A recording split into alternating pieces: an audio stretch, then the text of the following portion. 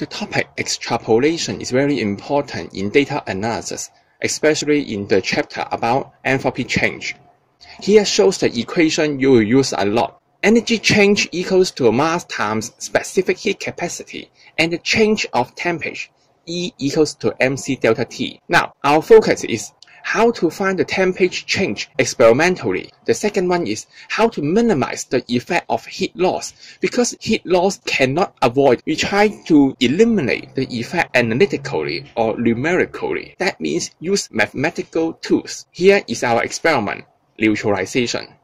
In the first experiment, acid is mixed with base. Here shows 2 cups of solution. We will try to mix them together. And here are the data. We take the data in every 30 seconds and we start the experiment at 2.5 minutes. That means we mix the solution at this moment. With our XY coordinate, first of all, we try to mark the results. Here shows. Then we try to analysis what's going on from the graph. Between 2.5 to 3.5 minutes, you can see the temperature increase. It is exothermic reaction because this is neutralization. After 3.5 minutes, the temperature drop or the solution is cooled down because the reaction stops. One of the reactant is used up. No more energy is released and the energy is dropped by heat loss to surrounding. So first of all, we use a red line to connect the points. Then we draw a dotted line, extend back to 2.5 minutes. And here we found the intersection between 2 dotted lines, and that is our maximum temperature change. For the second experiment is acid mixed with base again. This is neutralization,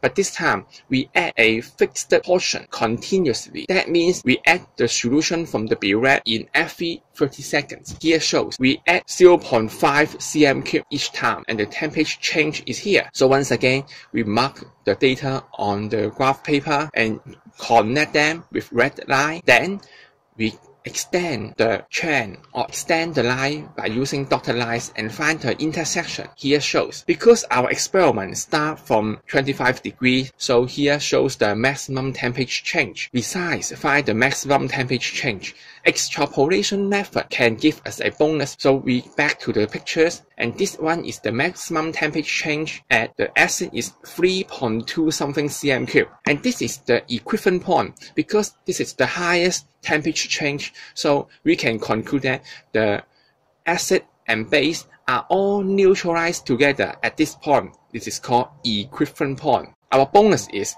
with extrapolation method, we can complete our titration without using indicator because we use temperature change this time.